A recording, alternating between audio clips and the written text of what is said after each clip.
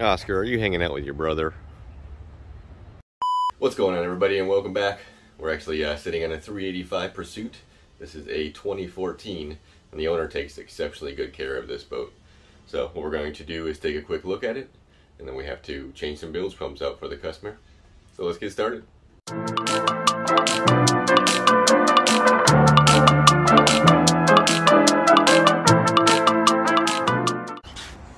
We'll start from the back here. We have triple 300s on this one. It has regular hydraulic steering. It's got joystick because it has the sensors. It's a Yamaha style because it's not Optimus because they're not joined together. Yeah, you can tell this boat's going on 9 years old now, and everything in the boat's immaculate. I like that it's got this blue colored panel dash too. Raymarine stuff. It's different from what we usually see. Everything in this boat is nice. Definitely takes good care of it. Let's turn on some batteries.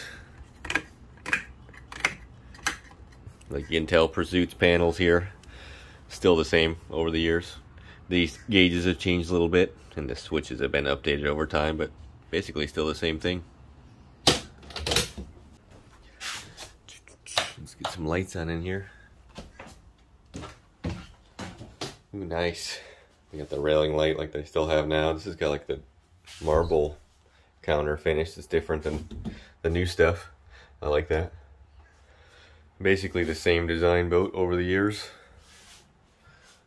Oh, it's got the same marble with the bowl sink. Nice. There we go. Full shower. Bathroom here. A little different wood.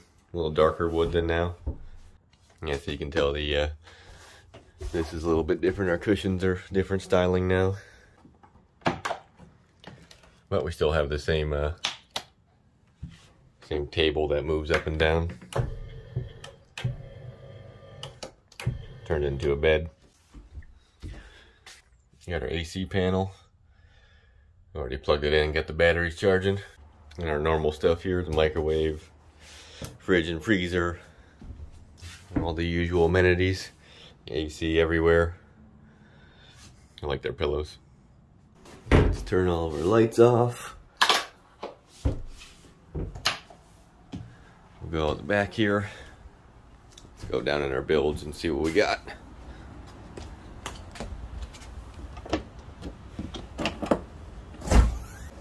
Here's our Fisher Panda.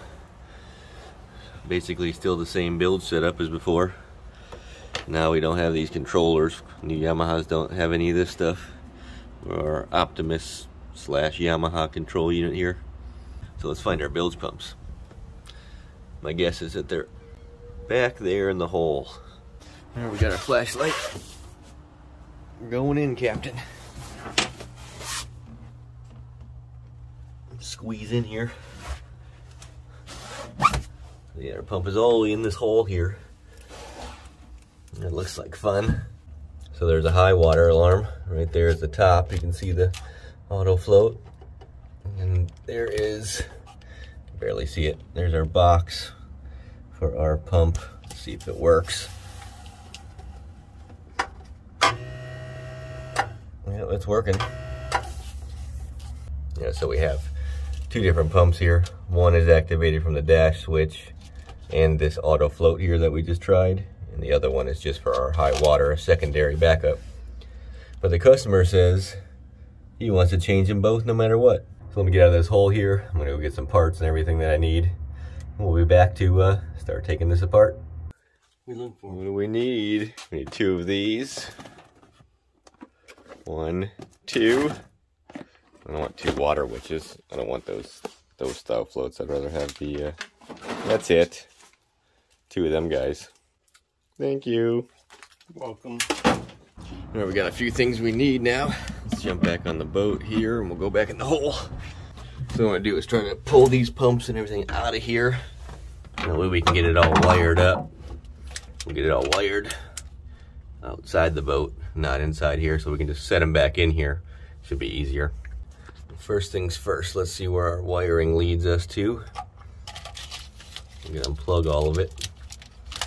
So here's our bilge. That's that rear pump right here.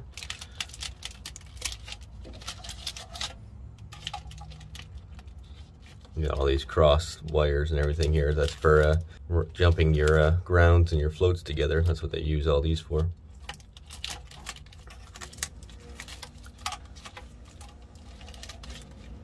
Leave all that. So basically all this right here is what plugs in. Here we go. So all of this harness right here, we're gonna try to keep all this. It'll be the same exact thing. Let's see if I can reach in here and get this hose undone here.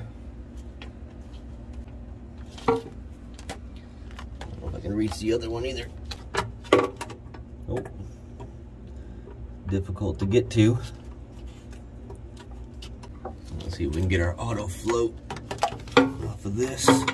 We're not going to be reusing that. We're going to attach the other one to the pump, our new one. We're already back here, so there's no reason to reuse this old stuff. We'll update everything to the modern field sensing switch style that we were using, which is the water witch.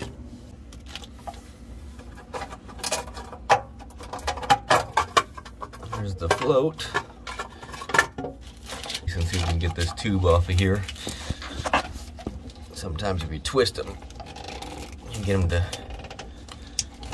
There we go. There's one. Let's see if we can get that other one off. Oh good, that one came off easy. Now we should be able to just pull this stuff right out of here.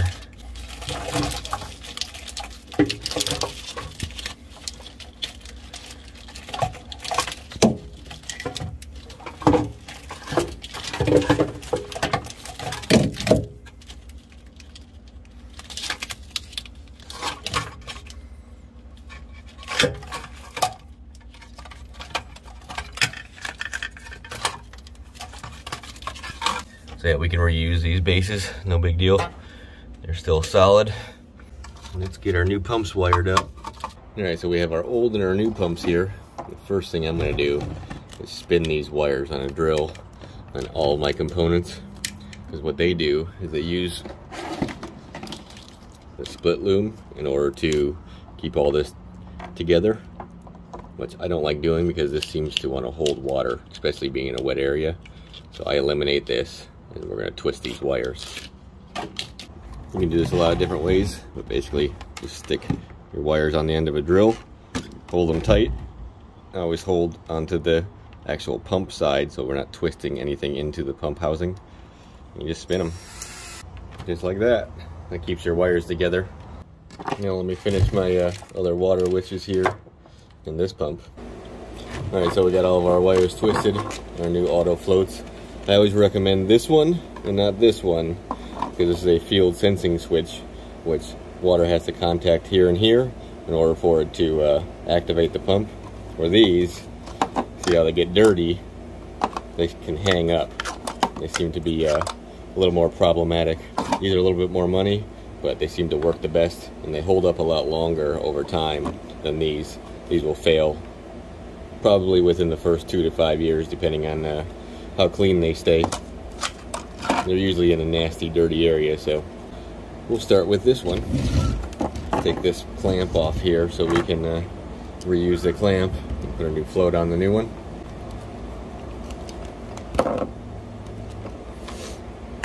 You can see too, if you look right here, this wire, this black wire, actually goes to this float right here. Someone changed out this because these have 3 wires. They have a ground on them. So somebody at one time replaced the water witch with this box style one, which I don't know why they would do that. Maybe they couldn't get this, but we're going to put this style back in it.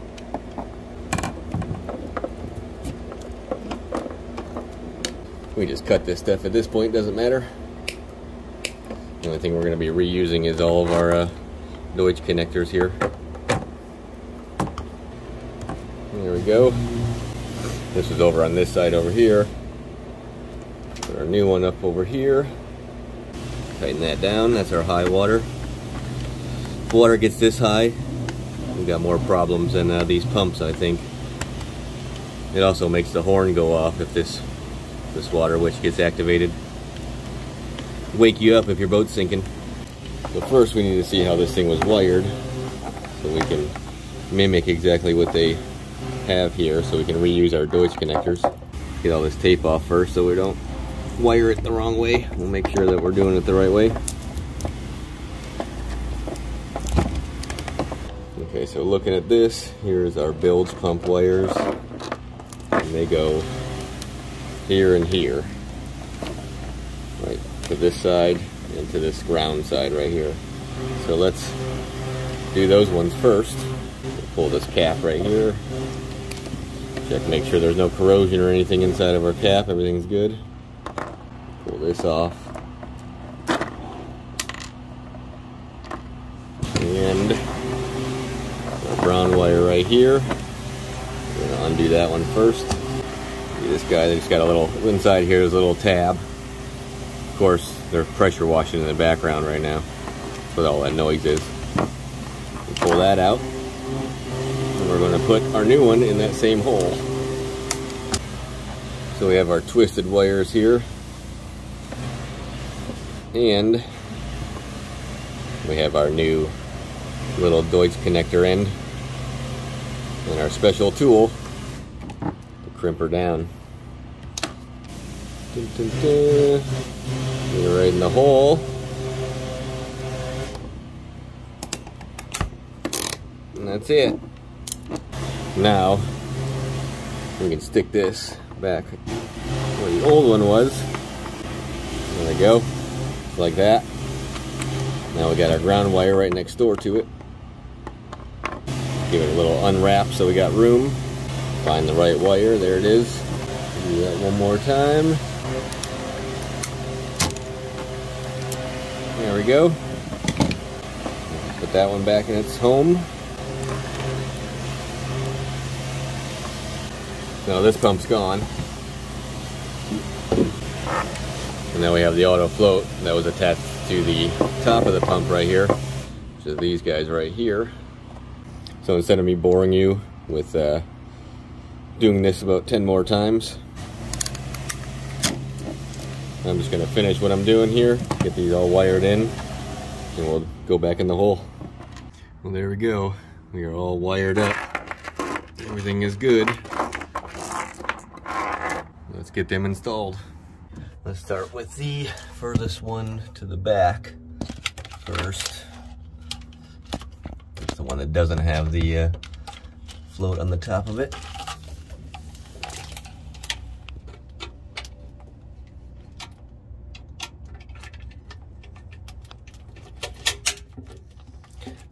Double click is good. Make sure our hose goes on. All right, we gotta loosen this clamp a little bit so we can put our auto float on this one, because that's where we're gonna put the new one. There we go. Let's get our new one in the hole where she goes. There we go, that's basically it. You just put it on the clamp. That way when the water rises up to this level, it will activate that pump. Plus we can make sure it works when we plug it in. They have a self-test function, so we should plug this one in and it should run the pump. Then when we plug the high water one in next to it here, we should hear the horn go off. So let's tighten this down before we get our other pump in our way. There we go. Now we can put our other pump in. Sneak it by everything here.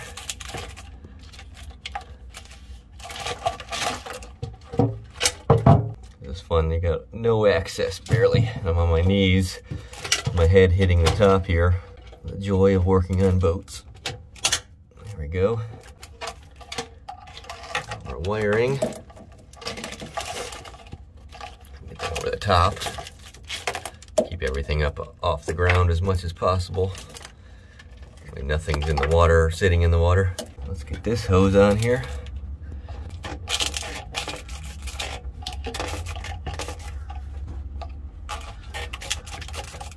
There she goes. Tighten this down, and we can plug them in and make sure they're doing their job. All right, that one is tight. The moment of truth. Let's plug them in. So we have this pump right here. So here's our solo pump. Should be able to plug this in by itself. And then we'll activate our auto floats and see what they do. I guess it doesn't matter which one we plug in first. Let's just see what they do. I can hear the pump run there. plug in our other one. That was our normal one. This will be our high water right here. It's gonna make it yell at us.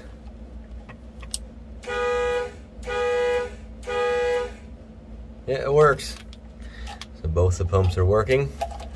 Now we can tie our wiring up here. And there we go. We got her all tied up. It's coming up and over so nothing's laying in the water. And it's all tied up here. All looks good. Everything is working. Well, that being said, I'm gonna get myself out of the hole here, get everything cleaned up, call it a day. As always, I appreciate everybody watching. I will see you next time. Later. Going to get the bad guys.